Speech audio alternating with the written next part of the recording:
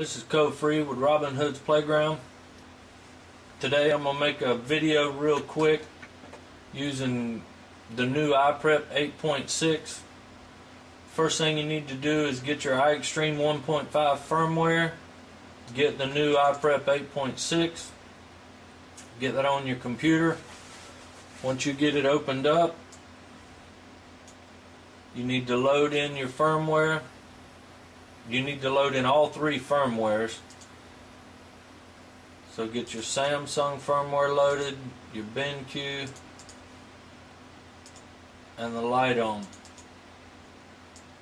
Once that's done, make sure your VIA chipset is selected. This 8.6 will do this even for the light on with the VIA chipset. Make sure your target drive is correct. Mine's G. Put a check in format and include batch files and click start.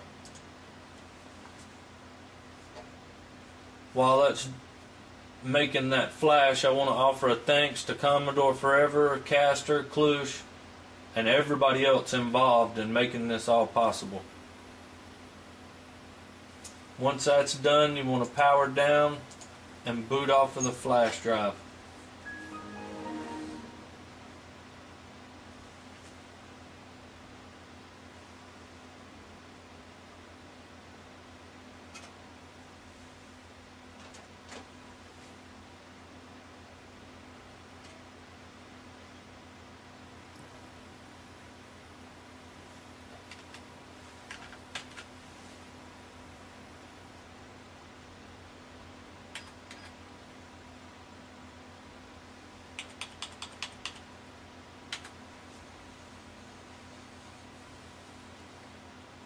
Once you get to here, go on and hook your 360 up, your drive up, and get it powered on. I'm using a connectivity kit Pro. I'll be using that for all three, the Samsung, the BenQ, and the light on. Once you get to here, it's pretty much straightforward. Just do what it says on the screen. Type in DSAM. We're wanting to read the drive. DSAM and your serial number. I'm just using 1, 2, 3, 4, 5 and so on. Hit enter. It's telling you make sure you read all that. We're going to resend the MTK. We're going to hit R for read, and we need to name our file sam-ofw.bin.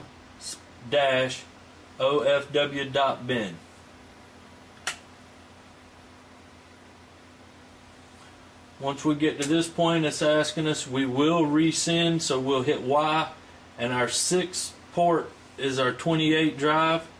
Now when we go to flash it, it will not specifically list this. You'll need to make sure to remember what port number is your drive. I know mine's going to be 6. So at this point we power down the drive, hit Y and enter, power the drive on. Now it's asking us for our drive letter or number, which is 6. Asking us what we want to do. We're wanting to read, which is R. We need to enter the file name, which is sam-ofw.bin,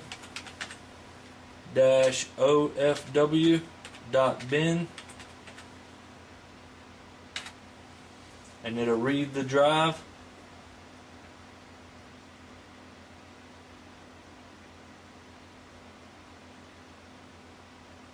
After it gets done reading, it'll take a second and firm tool gets started. You need to wait for that to start. This is a flash and it's still taking a few seconds. If you were running this on a floppy drive, it would take a lot longer for that to start. Once you've got this information and we've got a success and your key looks good, then you should be good to go on and flash. I'm sure after firmware toolbox does an update, it'll load the 1.5 firmwares and stuff, but it would be a good point to restart Windows and just double check and make sure your key's good. I know the key's good in this one, so I'm going to go on and go to the flash. So to flash, we type in FSAM and our serial number.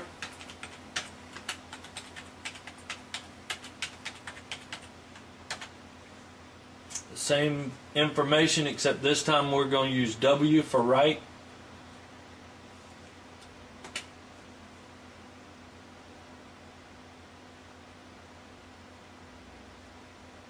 You'll notice on the port 6, which I know is my port, it does not specifically list my v008 anymore. Now we're resending MTK. We want to power off the drive. Hit Y, enter.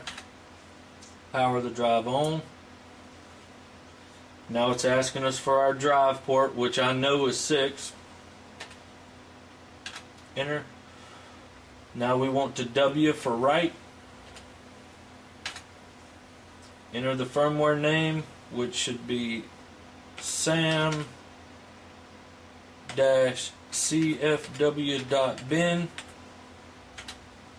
It's erasing the drive, and then it'll go through and write the 4 banks.